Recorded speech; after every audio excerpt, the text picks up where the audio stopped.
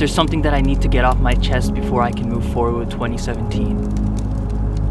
I attended film school for only a semester before dropping out in January. I made one of the hardest decisions of my life, especially because I was the only one in my family to have gone. But I left because nothing felt right. I went to lectures that didn't make sense, had professors who told me that there was only one right way to create, and I was surrounded by people who frankly had no passion to create outside of school.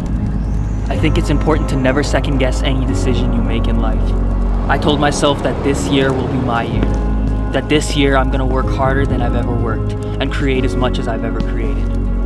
I'm using that money on experiences because at the end of the day, it is those experiences in life that teach you more than any book, any professor, or any school ever can. This is my greatest leap into the unknown. Failure just isn't an option. Right here, right now, is the start of my greatest adventure.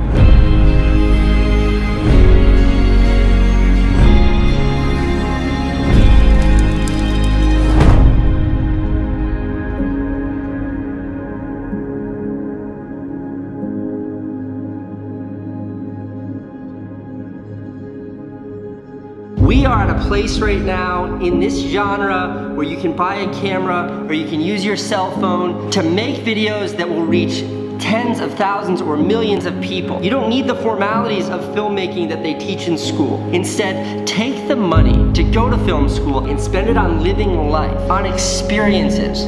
Because filmmaking is not about the craft, it's about telling stories, and if your only perspectives in life are the ones your professor taught you in film school, you're gonna have a really tough time making something people care about.